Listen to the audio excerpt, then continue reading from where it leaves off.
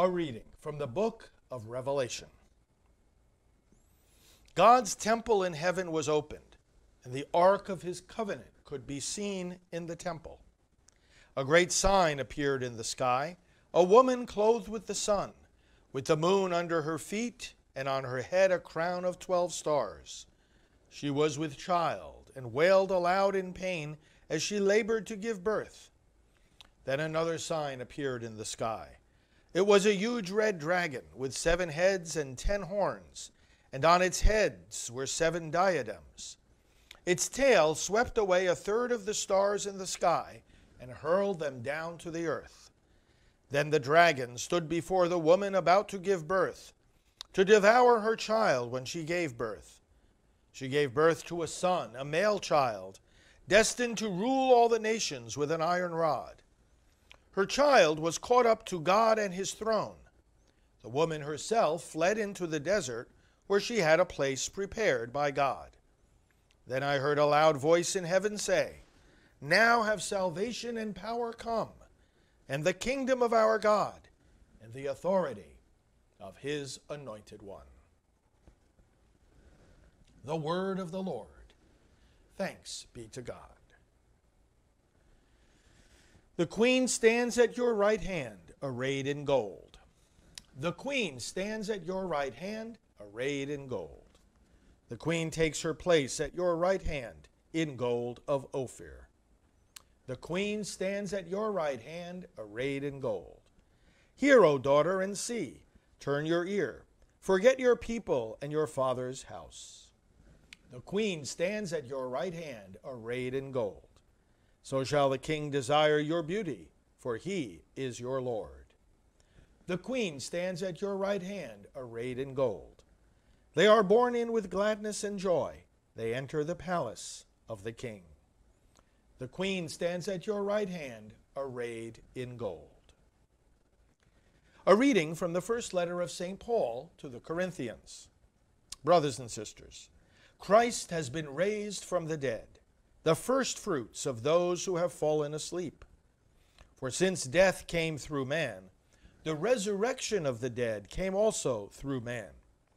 For just as in Adam all die, so too in Christ shall all be brought to life, but each one in proper order. Christ the first fruits, then at his coming those who belong to Christ. Then comes the end, when he hands over the kingdom to his God and Father, when he has destroyed every sovereignty and every authority and power. For he must reign until he has put all enemies under his feet. The last enemy to be destroyed is death, for he subjected everything under his feet. The word of the Lord. Thanks be to God.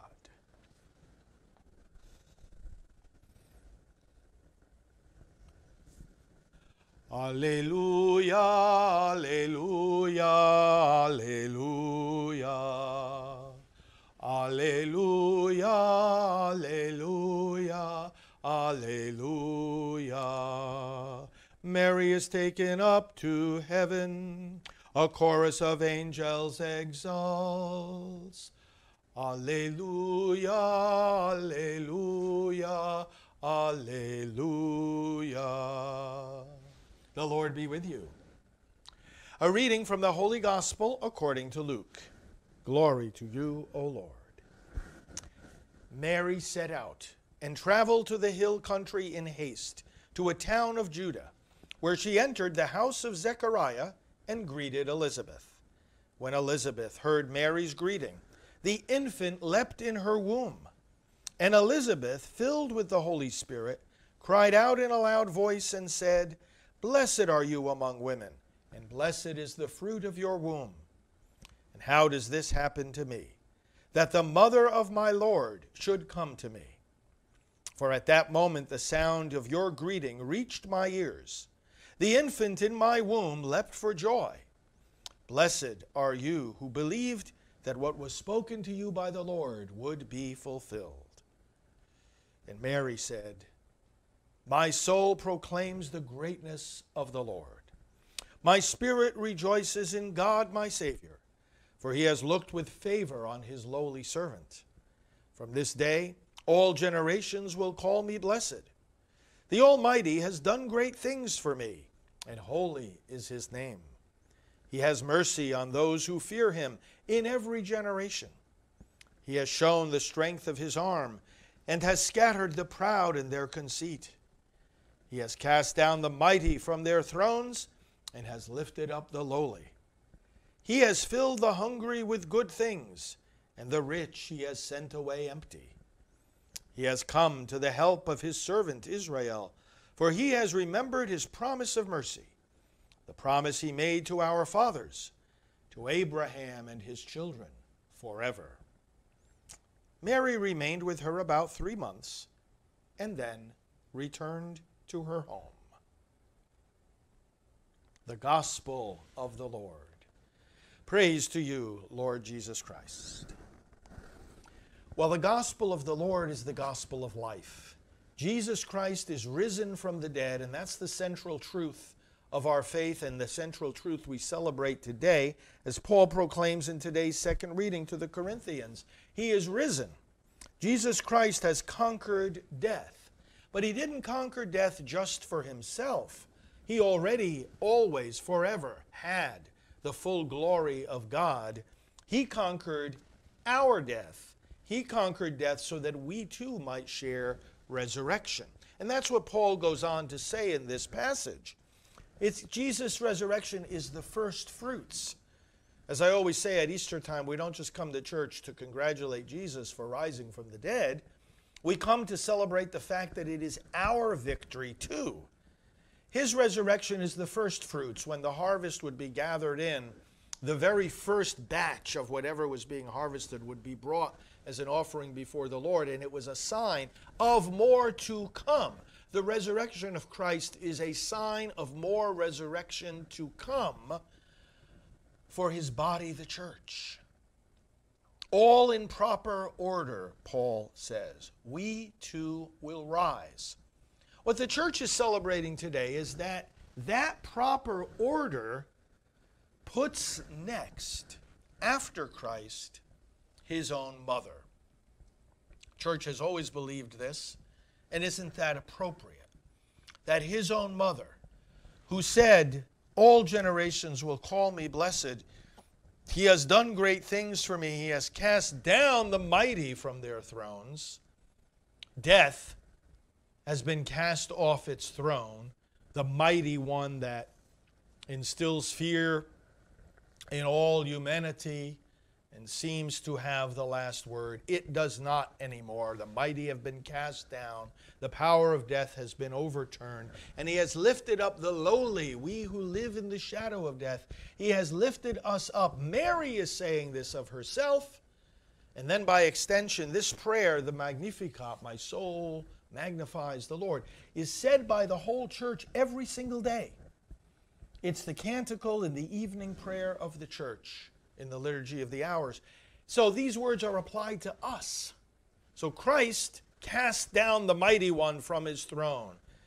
Death, the kingdom of death, the kingdom of Satan.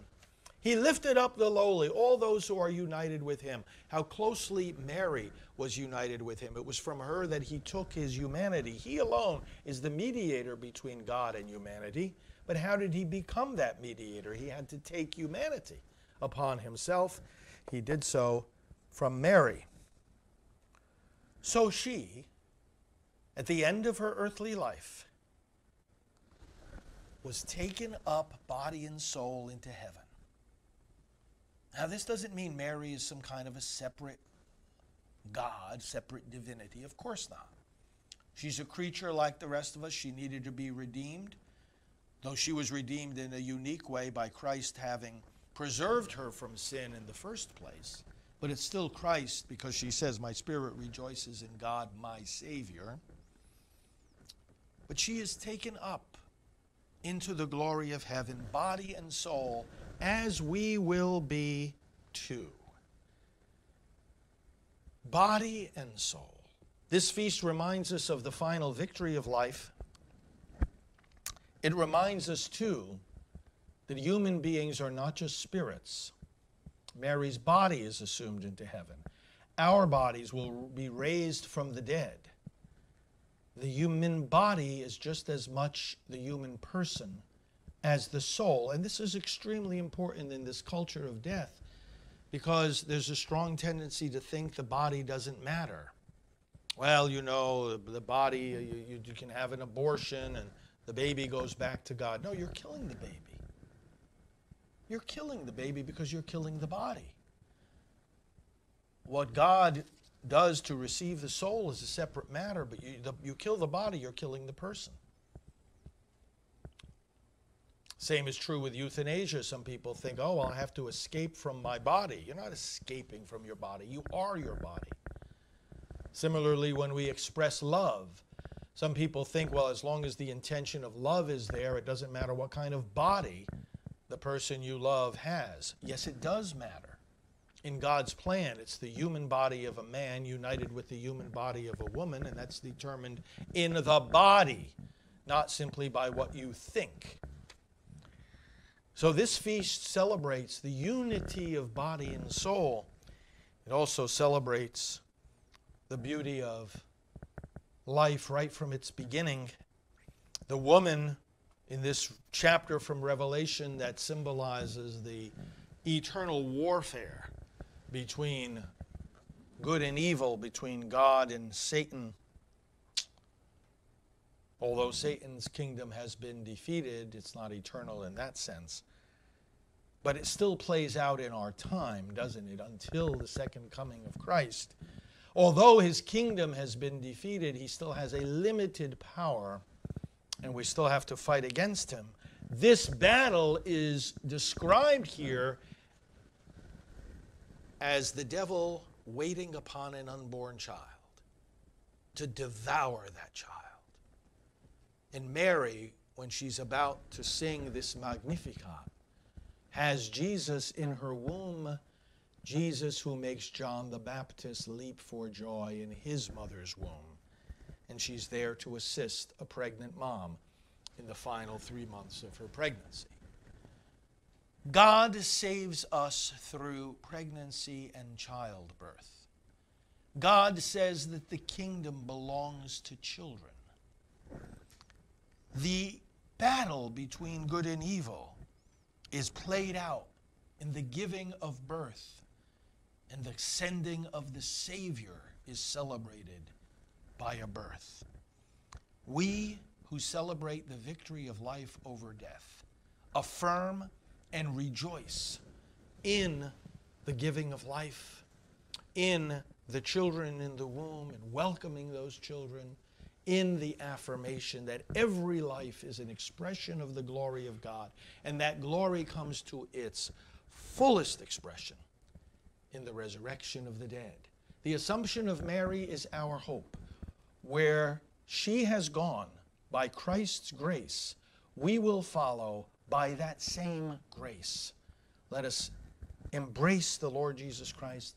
Let us rejoice in the gifts he has given to Mary. Let us ask her intercession that in this journey of life we may always celebrate the victory of life over death, choose and affirm life, and look forward to that life that never ends. Amen.